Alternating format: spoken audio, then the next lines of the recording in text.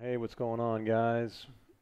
I'm back at it again. Wanted to give you a quick update on the All Pro Football Editor and show you a couple things I've worked on today to add some improvements to the application. So let's get ahead and get started here.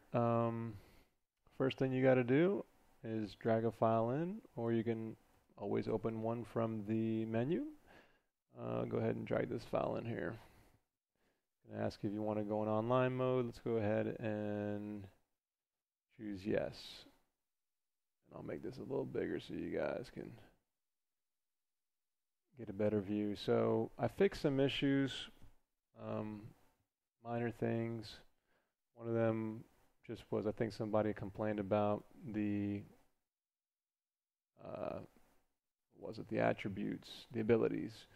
They were saying clutch was being overlaid by fourth quarter comebacks, so I went ahead and put a little bit more space there just to open that up. I didn't really see an issue on my machine, but figured I'd open it up so we can get them past that. I also highlighted the two abilities that I guess are new. If anybody has any out there that they want to update to different, a different color, then let me know. But somebody had mentioned to highlight or organize things that are new compared to the old editor that Finn created. So I went ahead and just updated that. If if the audience or the community doesn't like it, then I can always take it off. It's not a big deal. This page is the same, so I don't think there's anything more in terms of this area. The major thing I worked on today, since my last video, was the teams. So initially, when you would change your team name, you wouldn't see it reflect in the menu. So if you were to change this to, another team like the Bears, you wouldn't see it reflected up here or in the right-click menu or the logo up here. So I added the ability to recognize a name, or I'm sorry, a logo based on the name that you change for your team. So if I happen to pick the Bears, it's going to update not only the team name in the text box, but it will also update the header for the team, and it'll also change the image on the team logo on the very top right. And thirdly, it will update the image on the right-click menu, pop-up menu. So if you pick a team that is sharing a logo, like the Americans, this is my second created team on my file. They're sharing the Americans CPU team. So if I happen to change either one of these, then they'll both reflect the same. Actually, you know what? That may not be right. I think I'm getting my wires crossed here. So if I change my created team, yeah, I'm not saying it right. I'm going to get to that in a minute. So these are actually separate. So you can change your team name, and it will go with whatever team name is matches the logo.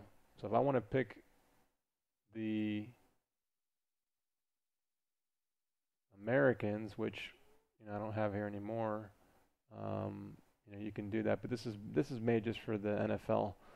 I'm in online mode, so they change. I also fixed an issue with the user control team. My last video, I mentioned that there wasn't an issue, but there actually was a little issue that I had to fix. So now it truly does lock you down. So if I wanted to create more than 8 teams as user control teams, I cannot do that. I have to make sure that I remove one of the other 8 user controlled teams, and as long as I'm below 8 in my roster file, then I can add room for another one. And as you can see there, if I click the user controlled team, I will get access to that team when I go into the actual game itself. The other part that I worked on today was the ability to change logos in the editor only. Just want to make sure we're clear on that. And I may even highlight this to be red so that people are aware I am not changing the logo in the game. We don't know how to do that. We meaning the community and myself, and I don't think it's possible, but this is more for just the cosmetics of the editor. So if you guys want to make a new team and add a logo onto here to give some more appeal while you're using the editor, then you can do that. So let's say I want to change the Red Dogs to, let's go ahead and make them the Giants. And let's say that I want to pick a different image. Well, what you can do is you can click on this Upload Team Logo button, and you can actually add your own custom image. So let's do that now. So let's go ahead and click on the logo. We get a pop-up, and I'm going to take myself to some logos in here, see what we got for teams. Let's see if I can pick a different. Let's pick 2K15. No. They have to be a PNG extension, by the way, just so you guys know. And the roster file, I'm sorry, the logo actually will be called giants.png because you've changed your name to the Giants. So whatever your team name is, it will change it to that name once you import it.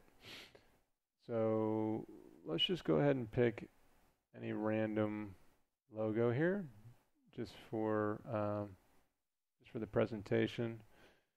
And let's just say I want to call them the Challengers. I want to show this logo here. Or actually, you know what? I got some Bills logos here I want to show. Say I want to show this logo.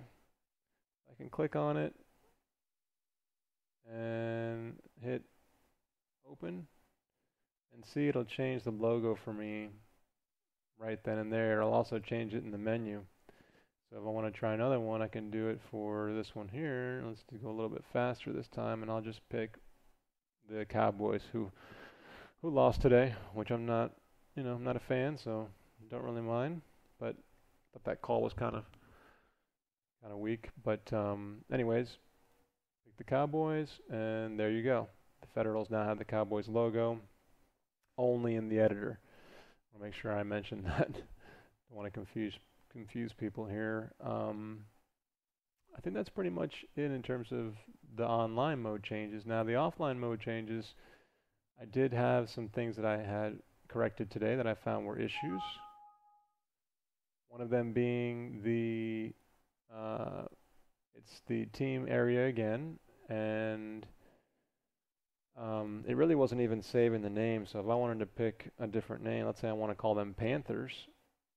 What's cool about it is as soon as you click anywhere else, it will automatically change the logo to be, and the name to be that new name. So if I want to call it if it finds a logo, it'll put the logo in here. If it doesn't find it, let's say I put Panthers with an extra S in there and change focus, it'll change the name, but it'll also, put you with a default APF logo.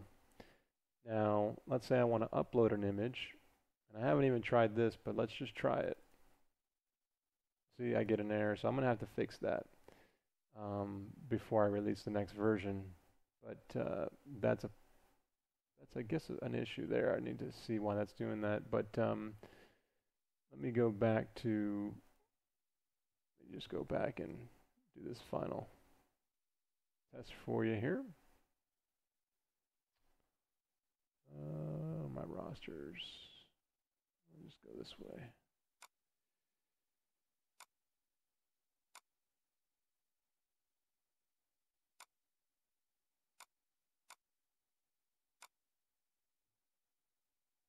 All right. Let's just pick this roster here. Start up the editor and just show you that last piece one more time. So you can go ahead and make changes here to your names. You can call them, if you call them a real team and it's in the system, then like I said, you'll see it there. If it's a team that's not in there, you won't see it. I mean, that's the gist of what the change I made for offline. So that wasn't working before, and now it is. keep that in mind. And I do need to work on that issue that we just uncovered, but just wanted to share that with you guys. It took me some time to do today. It took me I'd say a good 4 to 5 hours to get all this stuff working today, on and off, because this menu and these changes were not always reflecting the change, and I'd run into issues, and as you can see now I still have one more issue, so there's still a little bit of work left, but I think it makes it a lot cleaner, because when you make a change now, you actually have some more control in the editor to what you're seeing, and you feel like that change has been committed. So, all right, just want to say thanks again for watching, and leave any comments if you like the video. If you don't, go ahead and rate it, and I'll be back next time.